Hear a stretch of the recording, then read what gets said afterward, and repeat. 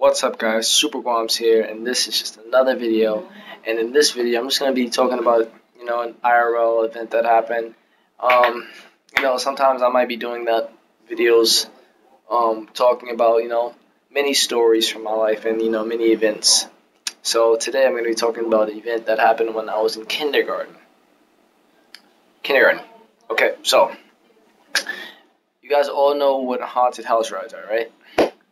So tell me how one day we was going on a trip, and it was a trip to some play area with, rides, and so we approached this, we're having a good day, I'm having fun on the rides, and then all of a sudden we approach this ride, and it's a freaking haunted house. It's, a house, we all know what it is, with things that pop out at you. Okay, now before I did not know any of this. So like I'm looking at the house and I see all these things, and in front of the house you usually see like these animations, like things moving. So in front of the house I see a bucket, right? And then there's a little green guy and he's just throwing up inside the bucket. So I'm just like, okay, this shouldn't be that bad, everything's under control.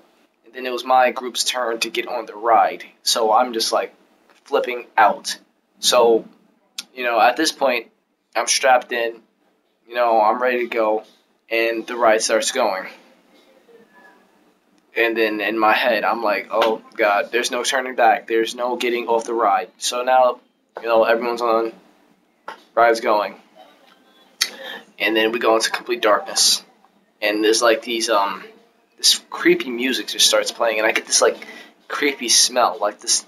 You know how like when you enter a haunted house ride or like any kind of ride that's inside, and like you're outside and it smells, a certain way, and then you get on the ride and it smells like, it smells like kind of like paint, something like paint. So yeah, I'm on the ride and I get the smell, and I'm flipping out, and then the music it turns even more creepier, and then all of a sudden, out of nowhere, boom, this thing pops up and he screams, and I'm just like, oh my god, I flipped out right there. That was the breaking point for me. That's when I started crying and tearing up, and I was sitting right next to both the teachers, and I wanted to be in the middle. I didn't want to be on the sides, because if you're on the sides, it's a lot worse.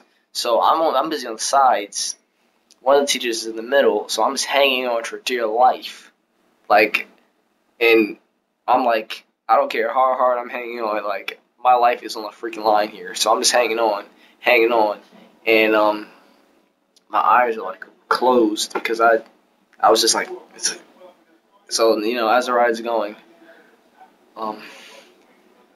I'm just freaking tearing up, crying, whining, acting like a baby. So, the ride ended at like this bathroom that kept flickering the lights, and it was checkerboard floor. Chess, the black and white floor tiles. It was just flickering lights, and at this point, I'm thinking that something's gonna pop out the freaking bathroom stalls, and nothing happened. And then that was a ride. It was pretty short, very scary. And at that point forward, I was just like, I'm never going to get on any more haunted house rides ever in my life. So, that's why I do not get on them as of this day. Never. Never again. Because they're just creepy. They're creepy. They just are. I mean, you could be a huge man, but at the end of the day, you can't say you're not getting scared of that. Like, they just things popping up at you. So, yeah, just a little story I felt like telling you guys, and this has been Super Guams, and I will be doing more videos like this, explaining my life and stuff like that, and, past events that you guys might want to know about, and let you guys get to know me a little bit more, and, yeah, that's all I want to say, and it's been Super Guams, and I'm out. Peace.